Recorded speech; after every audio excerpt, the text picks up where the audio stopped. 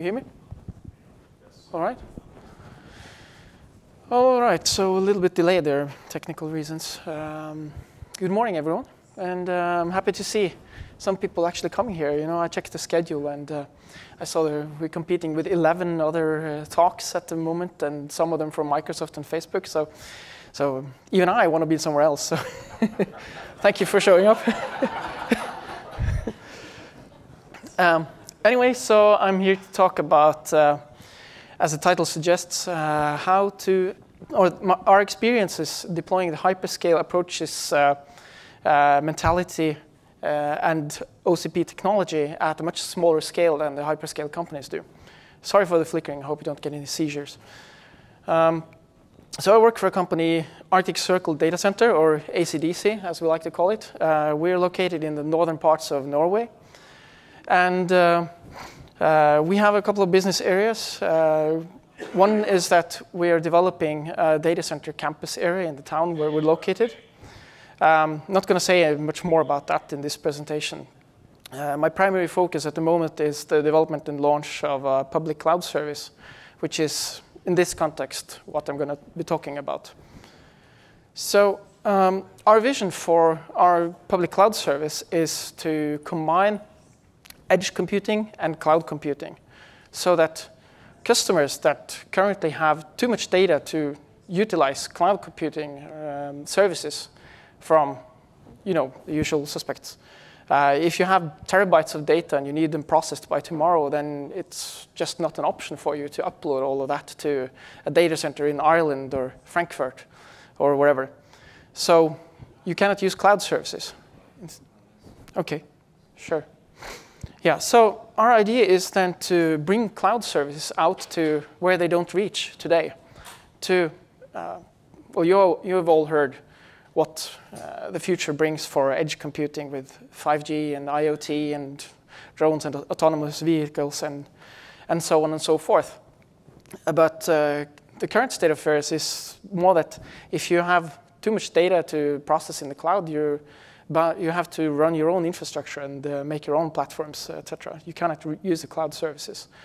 And we want to bridge that gap by deploying small decentralized modules, deployment units in a distributed fashion, geographically distributed, rather than having one large centralized data center. And I want to say something about redundancy, availability, fault tolerance, because the traditional data center approach is that you duplicate everything. You have dual generators and dual UPSs, and you duplicate the power distribution in your data center all the way to the rack and to the individual server, and the server has dual power supply units. But if you are that kind of enterprise that has a single critical server that runs your critical service, then you still have single points of failure. Redundancy stops when you reach the motherboard. So you will have downtime. And this is something that the hyperscale companies realized long time ago.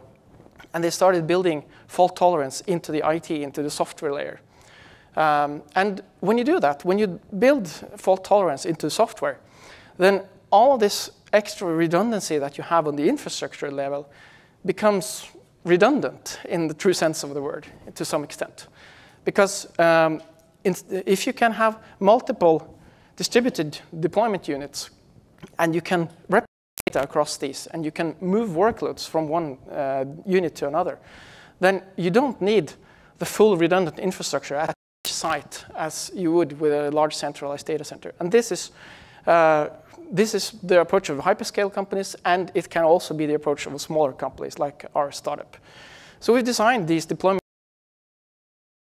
infrastructure solutions, and we control everything all the way from mechanical, electrical, cooling, all the way to what hardware we run and what software we run, and we use primarily open source. So what are we using?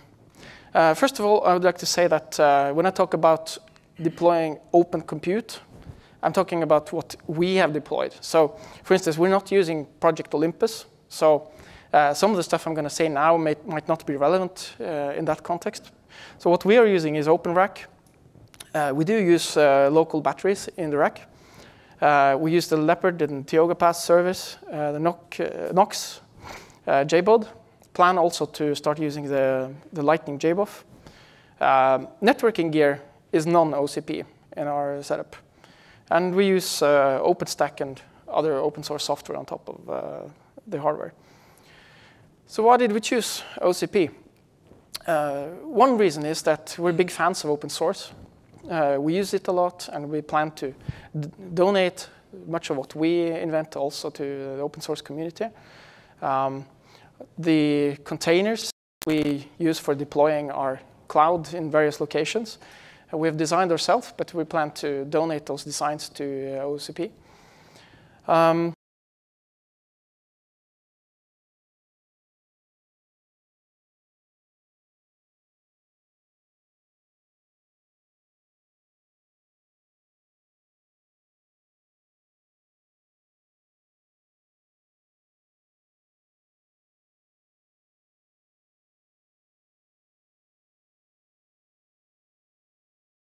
Also, we feel that the approaches done by the hyperscale companies, and a lot of the innovation that you see around here happens in the hyperscale companies. These are the ones that drive the innovation, not Dell or HP in our view. So we would like to just pick the fruits from their innovation and use it in our company, which doesn't have as much resources for innovation as they do. So what is it that hyperscale companies do, actually? Basically, when you reach a very large scale, then all the optimization you can do becomes relevant. If you're very small, then the power consumption for transceivers in your switches doesn't really matter at all. It's not something you even consider when you calculate your costs. But when you get to hyperscale, all the optimization you can do matters a lot. And it's not just about cost. It's also about, well, energy efficiency is also about cost, but it's also about how you do availability. So I'm going to go through each of these bullets that you can hardly see and talk a little bit about the theory and how it applies to us. One way to optimize hardware costs is to make the hardware simpler. So if you don't have power supplies in your service, you don't pay for the power supplies, and they don't fail because they don't exist. So that's an advantage. Also, if the specifications are open, you can buy parts from different manufacturers. So you can make them compete on prices, and you can make them compete on time, and you avoid the lock-in drawbacks.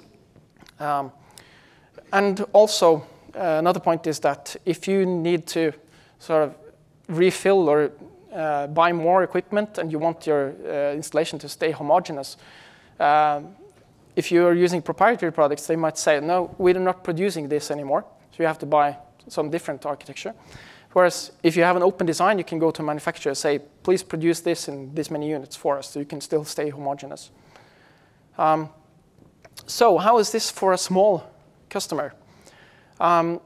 So we cannot go directly to the manufacturers because we're not ordering 100,000 units of anything. So we are directed to a smaller supplier. And they're really great, they're helpful. But they don't keep a lot of stock. So that means that when you want to buy something, you have to, it has to be produced and it has to be shipped from Asia. And this leads to, it can take a lot of time, up to 12 weeks, 6, 9, 12 weeks to get equipment delivered. Also, since this is still a small part of the overall hardware market, it means that rarely shipments are bundled a lot, so you carry most of the shipment costs yourself. And one thing I'd like to note here is that at the beginning, when you started using OCP or ordering OCP hardware, we noticed that we couldn't buy, like this, for instance, the same newest Intel CPU architectures as we know that some of the hyperscale companies were already purchasing at that time. So we were sort of behind on architecture, and that's basically a cost because then you're not as efficient and therefore not as competitive. It's worth noting. As I said, we use the local energy store, batteries in the rack. It turned out to be, it seems it's quite uncommon outside of the hyperscale world. And it's probably because most installations are in an existing data center, which probably has an existing centralized UPS solution. So nobody bothers to buy batteries for the racks.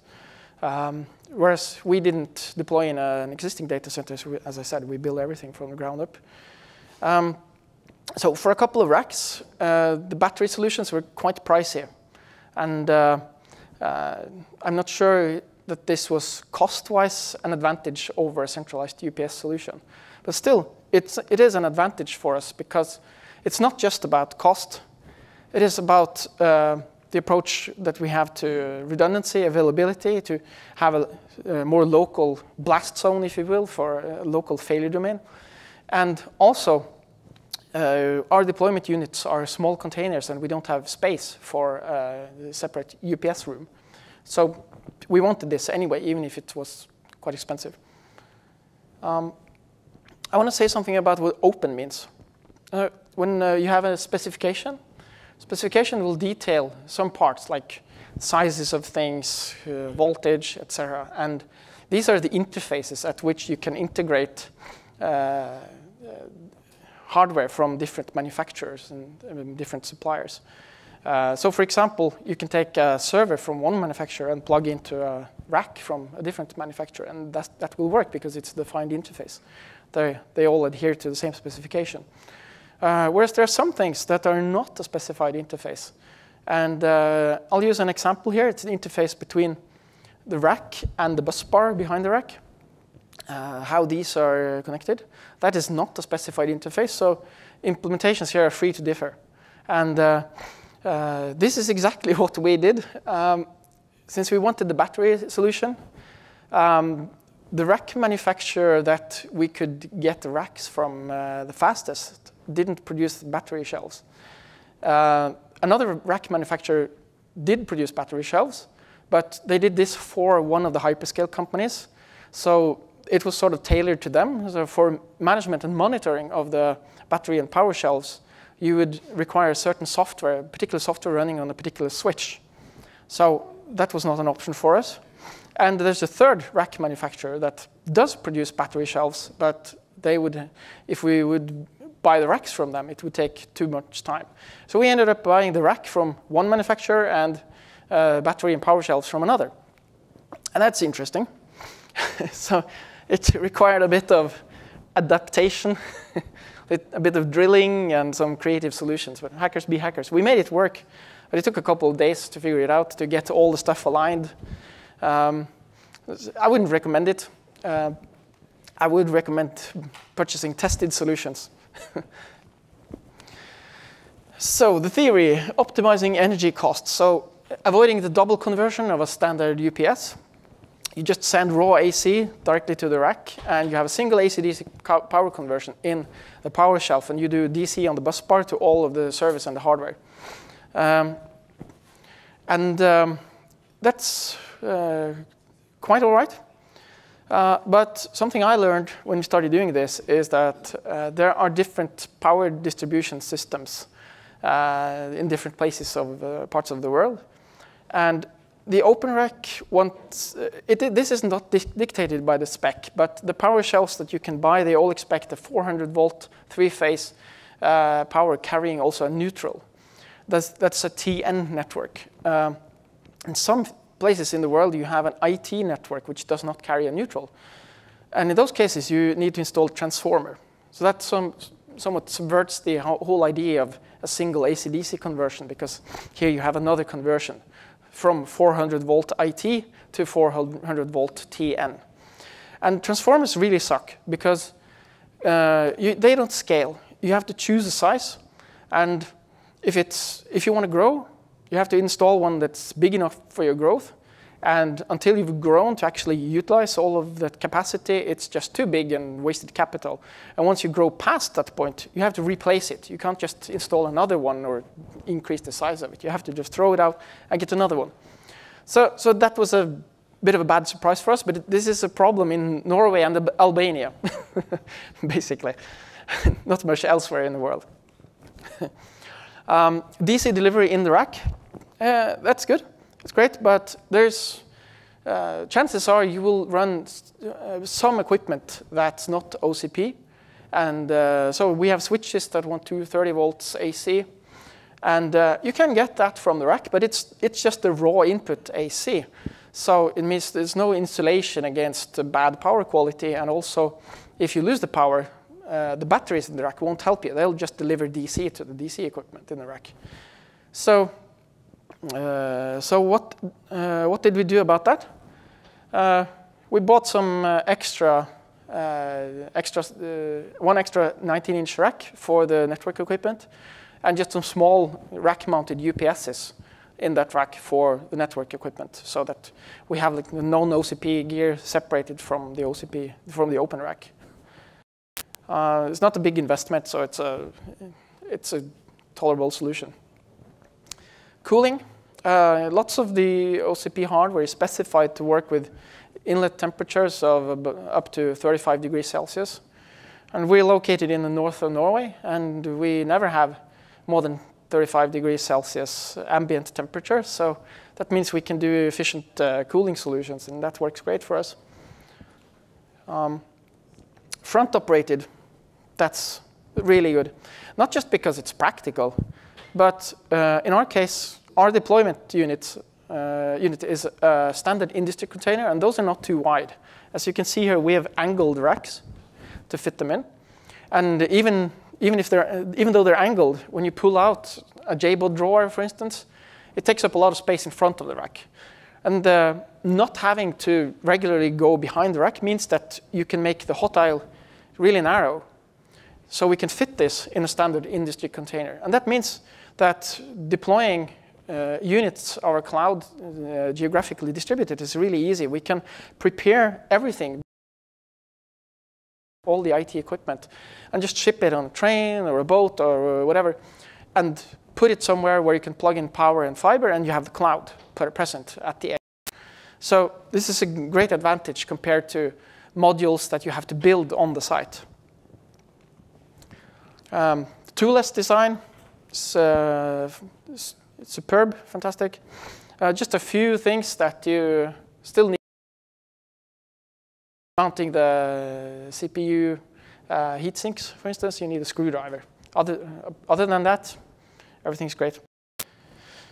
If I could make a wish list of stuff I'd like in the future for us as an adopter of OCP, it would be proprietary products also come in a open rack integratable format. So switches that could consume 12 volt DC directly from the bus bar instead of having power supplies for AC. And that's actually coming. I just talked to one of the network equipment manufacturers here yesterday, and they said quarter or two, it will be on the market. So we're really looking forward to that. One other idea could be if you could install into the rack a converter from DC back to AC, 230 volts, for instance, that you could use for your AC equipment, non-OCP equipment, and still use the local energy store as the UPS for that equipment. That would be great. Sometimes we'd like to take a server out of the data center and just work on it in the office, and having sort of a miniature bus bar that we could plug it into would be great. And if there could be power supplies, power shelves for IT power, then OCP would be extremely popular in Albania and Norway. So final slide, some recommendations for you. Delivery times is an issue. Plan early. Discuss with your supplier. Make sure you buy the right equipment. Start as soon as possible to mitigate that. Look at what existing power distribution you have. If you're in an existing data center, look at what they offer. If you don't, look at what the power companies or the grid offers where you are.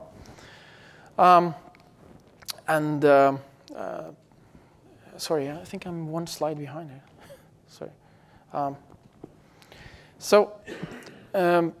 Make sure that you mix vendors only at defined interface boundaries, and try not to be too creative about mixing stuff. Have a plan for how to deal with non-OCP gear, because you're probably going to have some. And last but not least, you need a supplier that you have good chemistry with, so you can get help and discuss your needs, and there will be lots of ping-ponging and rounds back and forth to get it right. And we're quite happy with ours. He's sitting there. And he even survived a bus crash coming to northern Norway in January to help us with our installation. So I have only positive things to say about that guy. With that, I think we can open for questions. Great, thank you. Hey, let me make an announcement. We apologize for the technical difficulty. I'm Roger Lloyd, CEO of OCP.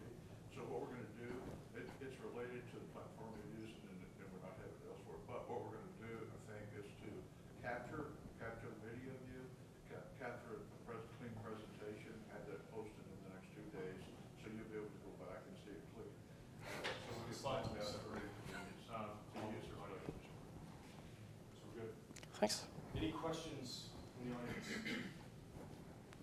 Yeah, sure. So we're talking small scale. How small scale are we talking? Like a single row? Or?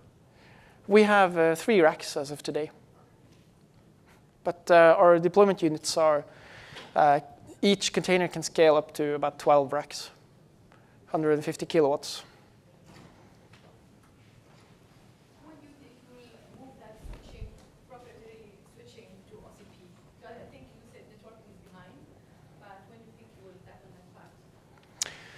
Yeah, so we have already, yes, okay. So I think the question was, when will we switch to using OCP network equipment? Yeah, I'm not sure yet, but I think we will probably start with the spine infrastructure at first. For NICs, probably still commercial proprietary products, but for switches, the network fabric, we might start looking into some of the open OCP stuff, because it's good and it's cheaper. So some very good development there. Cannot give you an exact timeline yet. Other questions? Okay, thanks for your patience with the bad video.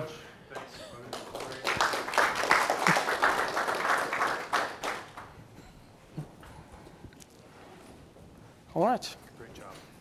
Thanks. Thanks for the opportunity. Yeah, no.